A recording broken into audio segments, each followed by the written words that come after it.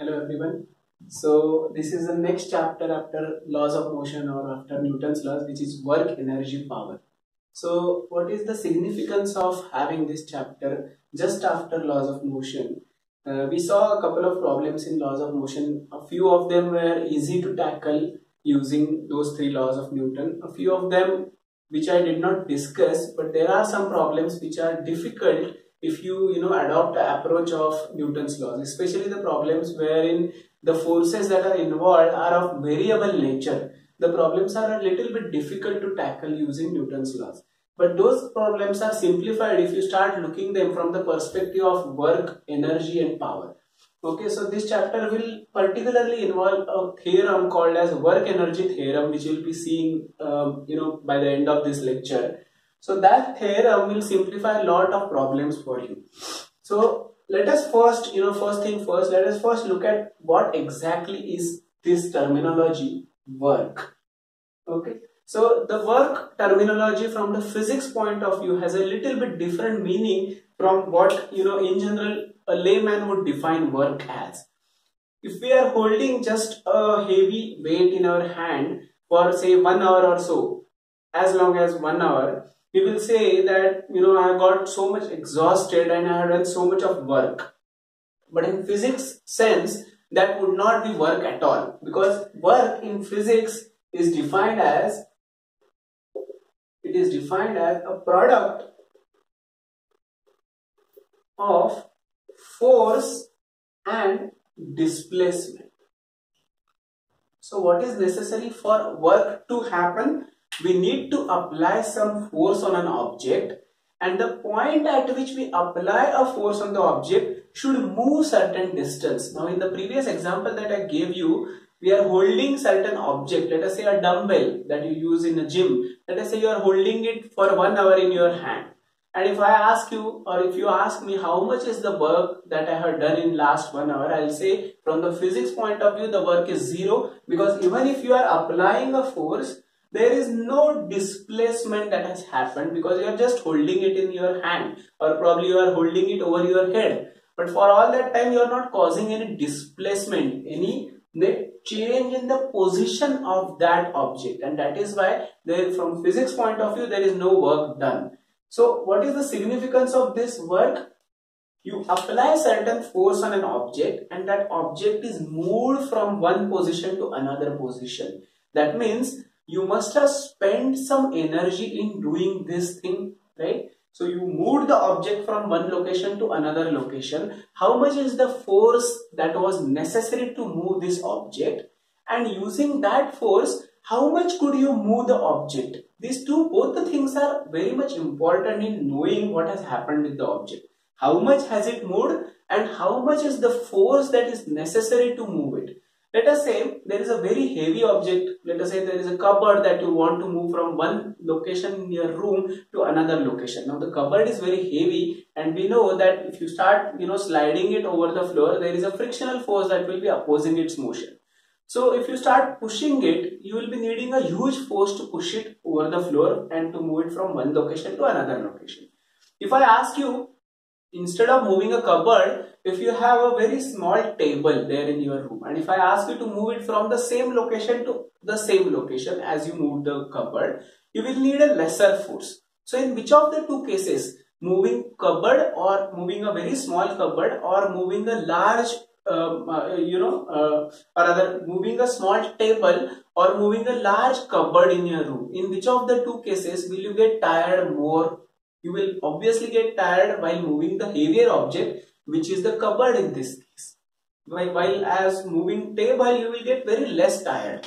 So what is more important? How much is the force that you need to apply to move the things is important. Now take the same cupboard, same heavy cupboard, but instead of moving by say one location in the room to other location in the room, you move it from one location to another location in somebody else's room.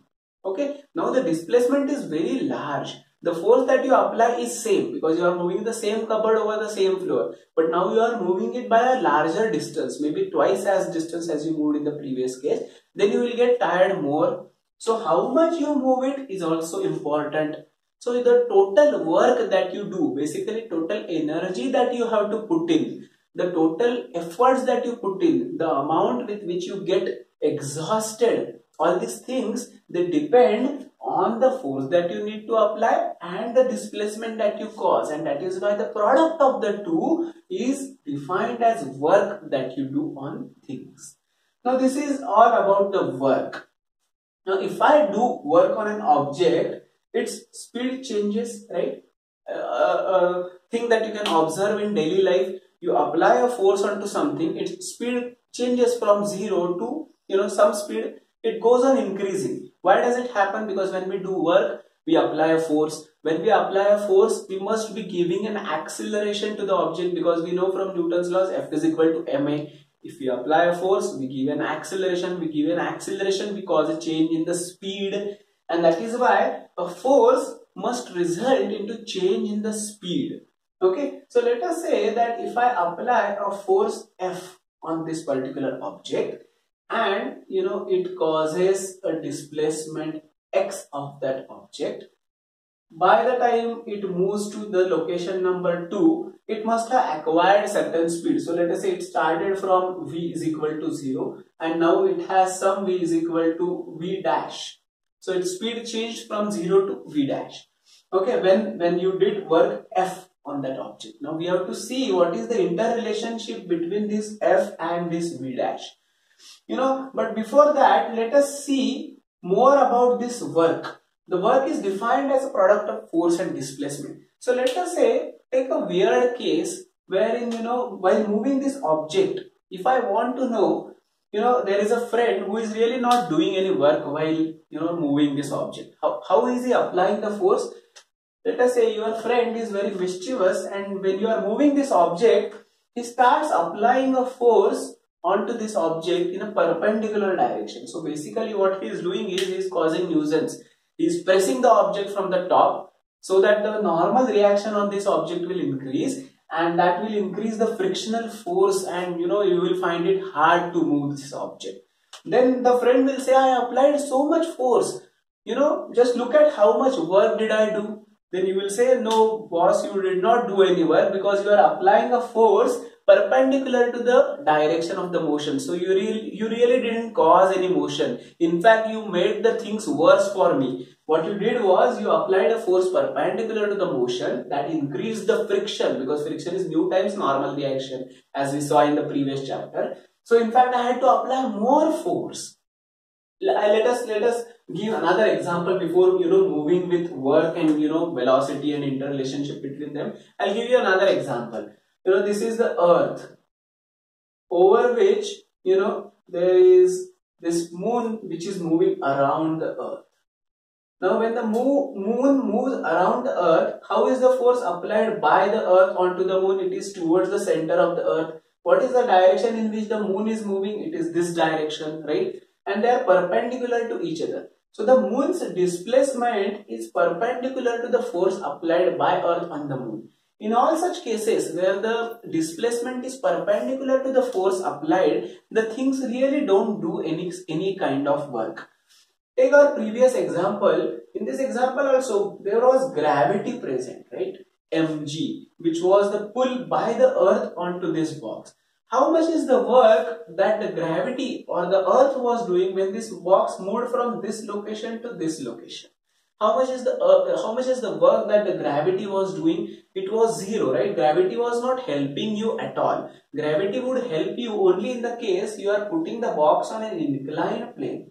Then the box will probably slide on its own. It all depends on how much is the friction and what is the inclination angle. So all those things considered, there is a probability that the block will slide down. Why does it slide down? Even without touching it, the gravity is helping it. But in case of a horizontal plane, the gravity is not helping it at all. So what is happening there? Though there is a force by gravity, there is a displacement that is happening. But I am saying that gravity is not doing any work. But work was defined as a product of force and displacement. Then why am I saying that gravity is not doing any work? Because the angle between them is 90 degrees. That means work has something to do with the angle as well. And that is why we have to look into the real formula for work. This is just a definition which says that it is a product of the force and displacement. There is a part of this definition which is left out usually, and that part is very much important. When force acts along the displacement, okay. So if the force is acting along the displacement, then you have to take a product of the two. What is the case when the force is neither acting along the displacement but nor is it perpendicular to the displacement? It is at an angle. So let us say you have this object and you are lifting it in this fashion at an angle theta. Then part of this force is trying to move the object. Try lifting a table in your room by applying, try moving the table in horizontal direction by applying a force which is at an angle to it. The table will still come forward, but there is a tendency of getting it lifted as well. Why is this happening? Just split your force. Your force has a vertical component as well as a horizontal component. Now, horizontal component of the force is definitely doing the work. But what is vertical component doing? It is not doing anything. It is just trying to lift the table up. So it is not very much useful for doing the work in horizontal direction. So all these things considered, how do we really, put this thing into an equation, a mathematical equation which represents work? So work is defined as F dot S. Now what is this dot? What does this dot stand for? It's not a usual multiplication that you do between two things, because we know that force is not really a scalar, it's really a vector, right? Whereas displacement is also a vector. If you remember from the basics, displacement is a vector, force is also a vector. And when a dot appears between two vectors, it is something called as dot product.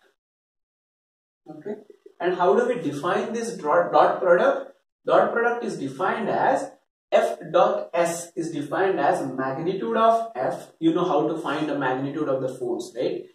And then magnitude of S, and then cos of angle between F and S. So in the previous case, when I was trying to move this box over the floor, what did I say? Only the horizontal component of the box is causing the displacement. The vertical component Fy is not really causing anything. What does it mean? I should only consider the horizontal component while calculating the work. That means work in this particular case should be equal to horizontal component of F, which is Fx times displacement, which is equal to, how much is Fx? We know, we have seen the resolution of force. So if this angle is theta, it will be F cos theta into displacement, which turns out to be the same formula, right? Where F is magnitude of F bar, S is magnitude of S bar, and there is a cos theta which is the angle between F and S. And that is why there is a shorter way of representing it, and that is through dot product. Why is this dot product necessary? Because the things won't be as simple as they are when they are in one dimension. If you have things in two dimensions, the dot product seems to be very, very helpful.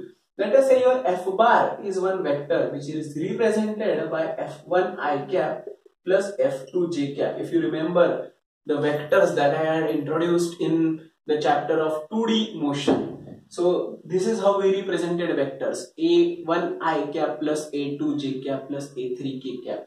Now we have a vector force which is acting in two dimensions. So this is xy plane, and force acting is in this way. So basically it has Fx I cap plus Fy j cap, two components to it. And in such case we have a displacement which is probably S1 I cap plus S2 j cap. So displacement is also in two dimensions.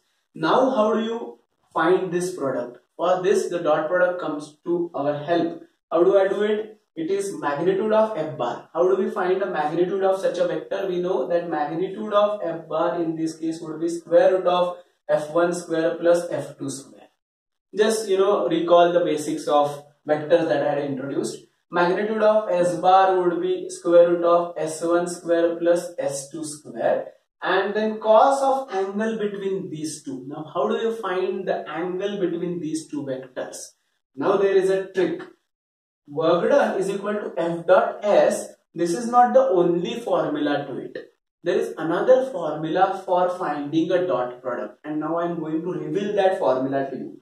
So dot product in general is defined as f bar dot s bar, or dot product of any two vectors. Let us say a bar dot b bar, c bar dot d bar, any two vectors. When we take a dot product, it is equal to, now what is f bar? It is f1 I cap plus f2 j cap. What is s bar? It is s1 I cap plus s2 j cap. If you want to take a dot product of these two, what you get is f1 s1 plus f2 s2. That's it. So just take the I cap, take the suffixes that are there with them, multiply them as scalars, and then f2 s2, multiply them, add them together. This is the value of f bar dot s bar.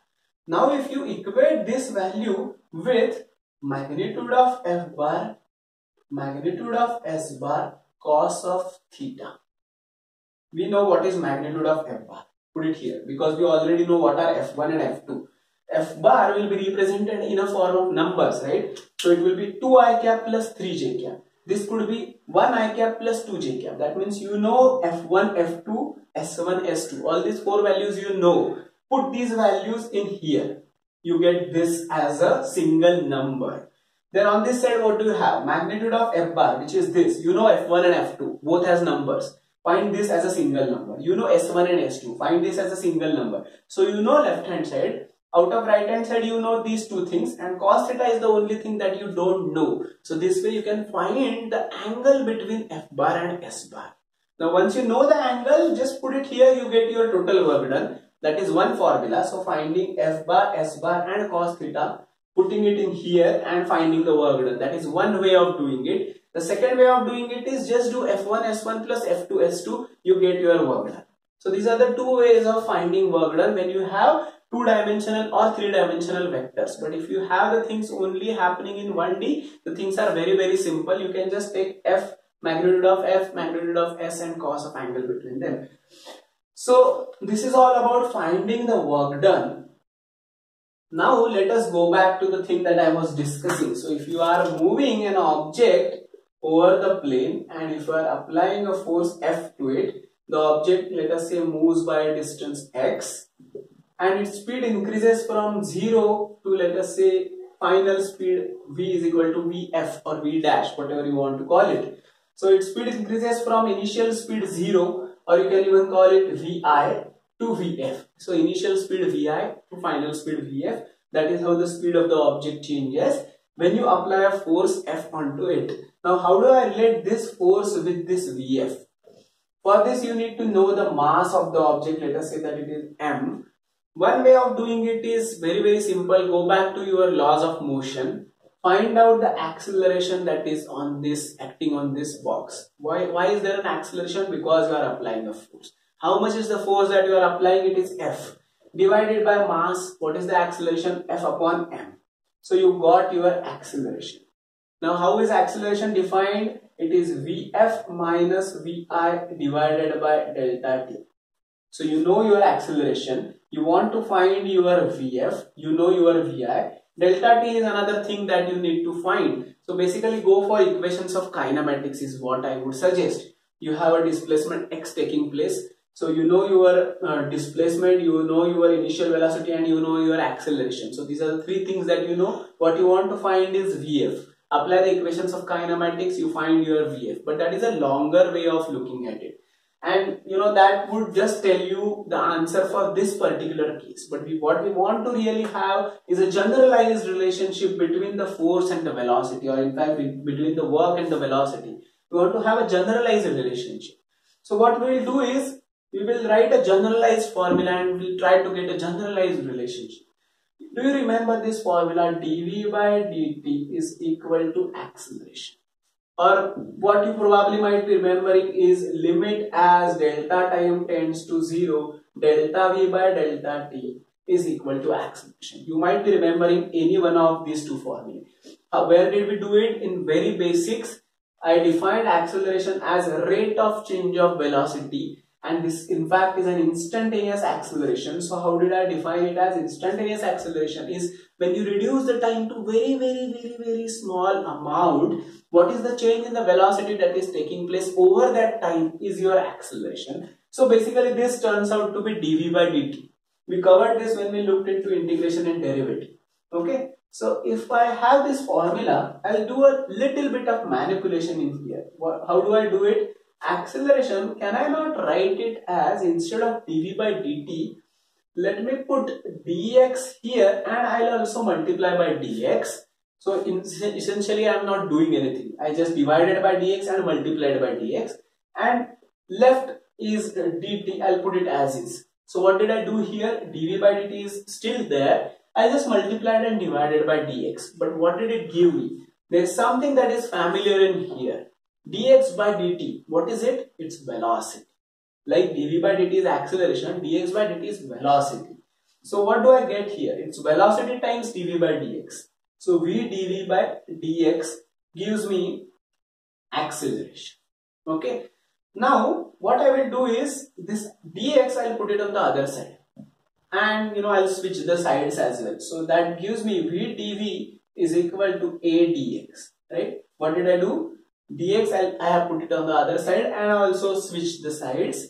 So v dv is equal to a dx, or if I multiply both sides by mass of the object that is being moved, because what are we talking about here? We are talking about an acceleration, we are talking about velocity, we are talking about certain time in which all this is happening. So acceleration of what? The thing that is moving. Velocity of what? Change in the velocity of what? The thing that is moving, and that particular thing which is moving and causing a change in its velocity, basically the box that we are discussing, it must be having some mass. So I just multiplied on both sides by the mass of it. Now what does this look like? Does it look familiar? Mass times acceleration, which is force times dx is still left.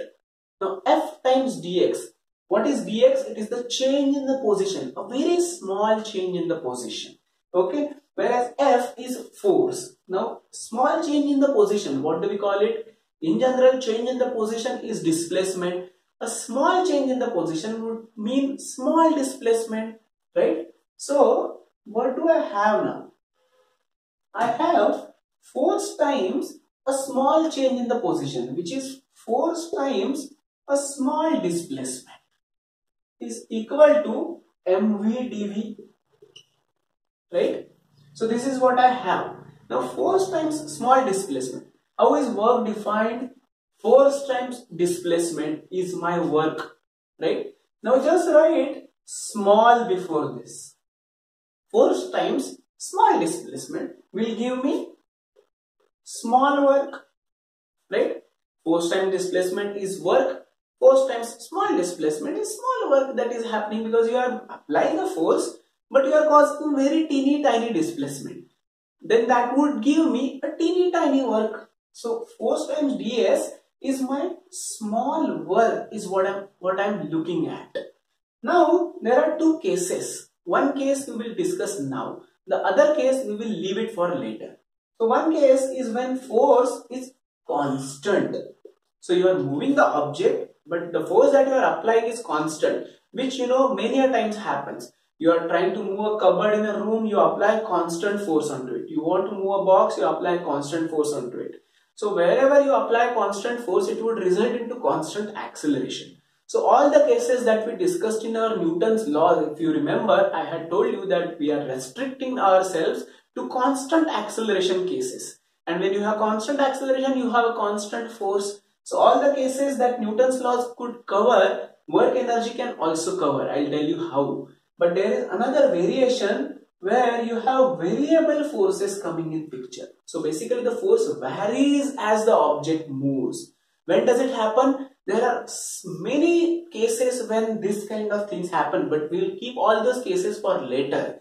As of now, since we are just scratching the surface of work energy, I am not going to consider this. What I am going to consider is force is constant. We will consider this particular equation, work energy equation, for all those cases where forces are constant over the entire motion.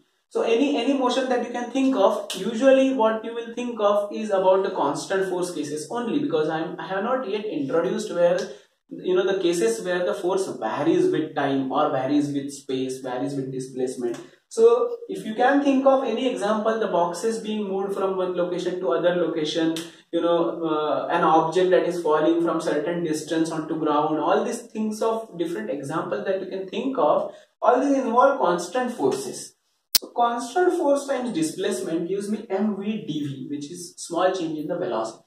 Now I will do something with this which is called as integrating. I had introduced this while discussing about integration and derivative. So on both sides what I am doing is integrating. What do I mean by integration? When I introduced integration, I introduced it as a summation of small things. So what is one small thing that we have in here, which is small work done, F times ds. What I am going to do is I am going to sum up all small work done. What will it give me? It will give me the total work done. If I sum up all small work done, it will give me how much is the total work done that I have done. So what does left hand side stand for? It tells me what is work done total. By whom? By all the forces that are applied, right? So all the external forces that are applied, because we know that internal forces can't really do anything. We have already discussed this in Newton's laws.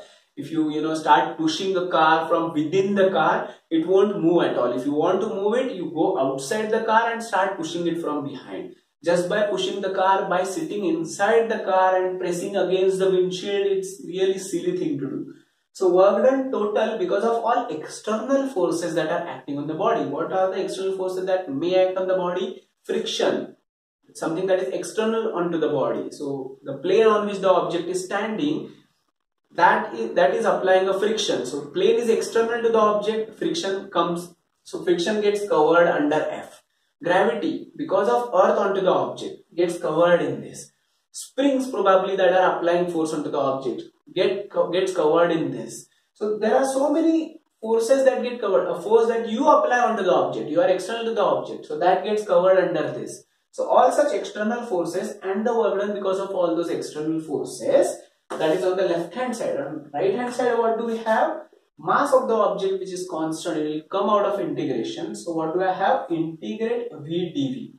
Now does it not look like integrate x dx? Just look for the formula for integrate x dx that we had introduced. If you don't remember, I'll help you recall. M times integrate x dx stands for x square by 2. And that is why integrate v dv would stand for v square by 2. And I get my work total external is equal to mv square by 2. Now this is something new that we are getting here. Mv square by 2, or it's usually popular in this form, half mv square is equal to work done total external. Now we will be discussing about what this is. Half mv square is something new that we have got. Okay, so what does it stand for? 1 by 2 mv square. So I need not really worry about 1 by 2 right now. But what is this m and what is this v square? M is the mass of the object. V square is the velocity of the object. Okay. Now there is one thing that I have forgotten in here. When you integrate, what you are integrating is on left hand side you have small work done being summed up. So you had an equation like this. Let me just show it once again. So you had dw, which is equal to f dx. So f dx integrate, and you had v dv integrate, rather mv dv integrate. Now you have to put some limits because these things are not varying indefinitely. You have some definite limits under which these things are varying. So your x varies from 0 to, let us say, x, certain distance, it could be s. Where your velocity, it varies from initial velocity to final velocity, like we were pushing the box from Vi to Vf. So we forgot to mention those things in here. It should be Vi to Vf or U to V. Certain limits should be there, and when you put limits, the integration also you have to put those limits into. And that is why what you have is not 1 by 2 mv square, but what you really have is 1 by 2 mv square minus 1 by 2 mu square is equal to work done total. Okay, so what you have is change between this certain thing. We don't know what it is. I will give it a name, but what you have is half m into v final square minus half m into v initial square. That means that certain quantity final minus certain quantity initial. So there is basically a change in that certain quantity. Why am I saying certain quantity? Because I haven't yet given it a name.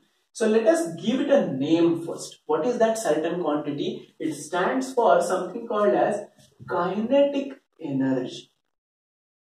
So kinetic energy, the formula goes something like this: 1 by 2 mv square, half mv square. What does it stand for? An object that is moving, object has certain mass and object has a velocity. A combined effect of these two. We have already seen a terminology called as momentum, which is a combined effect of mass and velocity. So momentum, if you try to stop an object that is moving, it hits your hand and all these things that I have discussed. So basically momentum, it represents how much of force that particular object would exert on your hand if you try to stop it. That is what momentum represents. What does this kinetic energy represent? It tells me if an object is moving with a velocity v, what is the energy that is possessed by that object. If the object is moving, it must be having some energy, right? How do I make this particular object moving? Is it moving right now? No. How do I make it moving? I have to push it, right? That means I have to do some work on the object. I will lose my energy. If I do work on this object, I get exhausted. That means whatever food I have eaten, that is converted to the energy that I am giving to this object. That means I am getting exhausted. I am losing energy while moving this object. Where is that energy going? It is going into this object.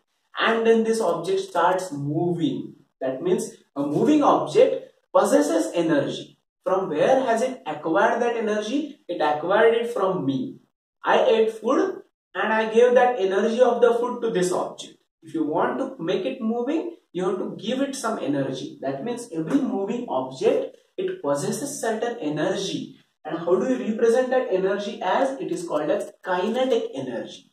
So write down the definition of kinetic energy. Energy possessed by a body on account of its motion is called as kinetic energy. If the object is having a motion, if it is moving, on account of that motion, the object is said to possess some energy. And that energy is termed as kinetic energy. Now, if you have understood what kinetic energy is, let us look back at what we have got in here.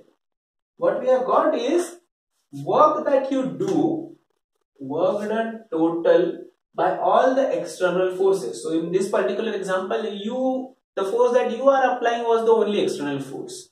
So, work that you are doing, that external work stands for kinetic energy final minus kinetic energy initial. So, basically change in kinetic energy. Now you understand why are you getting exhausted when you try to move certain things. If you move certain thing, your energy gets converted into kinetic energy and it goes with that object. So the food that you eat, it gets converted into energy. You know how it gets converted into energy. You know the molecules of the food, they give out certain energy, and there are some chemical processes that are happening inside our stomach, and that is how we get our energy. Now when you get that energy, you spend that energy in changing the speed of the object. So the object will now carry your energy. Okay. So that is how we have got our equation work done total external is equal to change in the kinetic energy. What does this total indicate? It indicates all the external forces that might be acting on the object, probably because of gravity or because of friction or because of spring or because of you or any other external agencies that are to the object. It includes all those work done.